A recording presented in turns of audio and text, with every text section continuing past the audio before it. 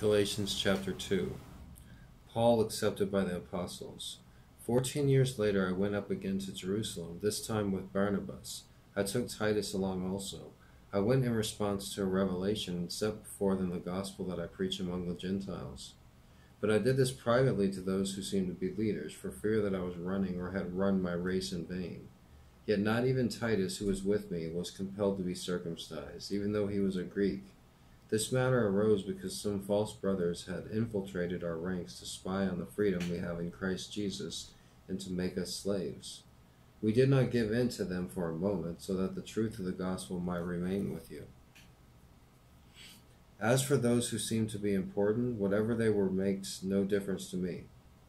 God does not judge by an external appearance. Those men added nothing to my message. On the contrary, they saw that I had been given the task of preaching the gospel to the Gentiles, just as Peter had been given the task of preaching the gospel to the Jews.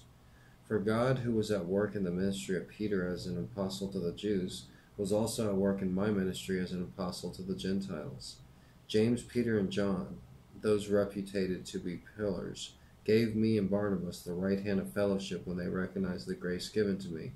They agreed that we should go to the Gentiles and that they should to the Jews. All they asked was that we should continue to remember the poor, the very thing I was eager to do. Paul opposes Peter. When Peter came to Antioch, I opposed him to his face because he was in the wrong. Before certain men came from James, he used to eat with the Gentiles. But when they arrived, he began to draw back and separate himself from the Gentiles because he was afraid of those who belonged to the circumcision group.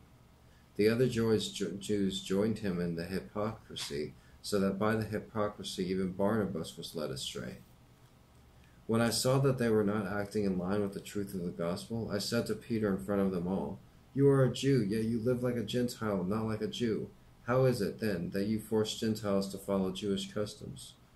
We who are Jews by birth and not Gentile sinners know that a man is not justified by observing the law, but by faith in Jesus Christ. So we, too, have put our faith in Christ Jesus, that we may be justified by faith in Christ and not be observing the law, because by observing the law no one will be justified. If, while we seek to be justified in Christ, it becomes evident that we ourselves are sinners, does that mean that Christ promotes sin? Absolutely not. If I rebuild what I destroyed, I prove that I am a lawbreaker, for through the law I died to the law so that I might live for God. I have been crucified with Christ, and I no longer live, but Christ lives in me. The life I live in the body, I live by faith in the Son of God, who loved me and gave himself for me. I do not set aside the grace of God, for it is righteousness could be gained through the law. Christ died for nothing."